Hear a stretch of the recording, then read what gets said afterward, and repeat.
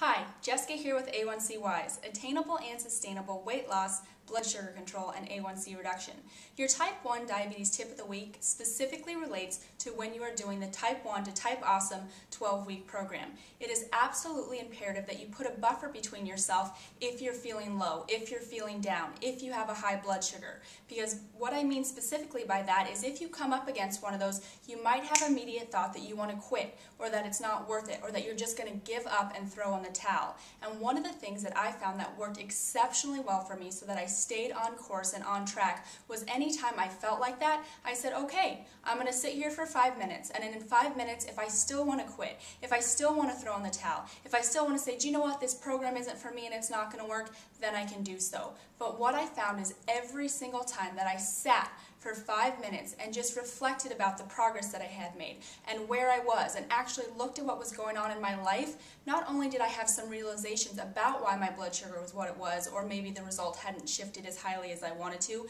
but I also was able to calm myself down, re-motivate myself, and get re-engaged in the program. So I highly suggest anytime you are looking to deviate from a program or throw in a towel or change something drastically, just sit with yourself for at least 5 minutes and truly think about the costs and the benefits of making that decision. And then at the end of the 5 minutes, do what you're going to do. But if you can do that, I truly believe you can stick to the 12-week program and successfully lose weight and get exceptional blood sugar control. Jessica with A1c Wise. Thanks for watching, and we'll see you next time.